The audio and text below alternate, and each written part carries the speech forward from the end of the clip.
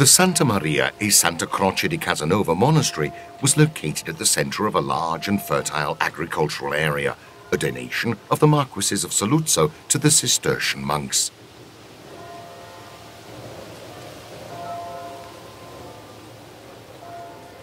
The Gothic basilica-style church in the abbey, with 3 naves in a Latin cross and the apse oriented towards the east, was consecrated in 1160. It was totally transformed into the Baroque style by the abbot Incenso Migliavacca in 1680 and successively partially demolished.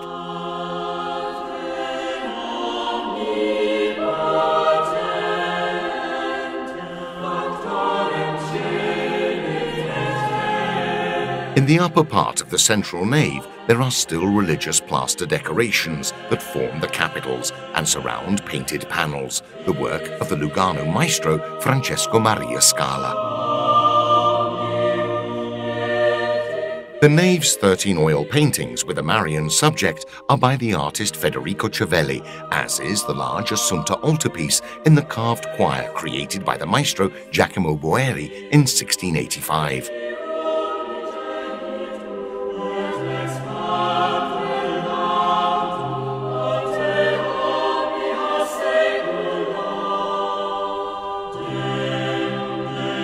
The paintings with the apsidal vault portraying the coronation of the Virgin are by the hand of the Savona artist Bartolomeo Guidobono, who also produced those of the other chapels and the recently located crypt.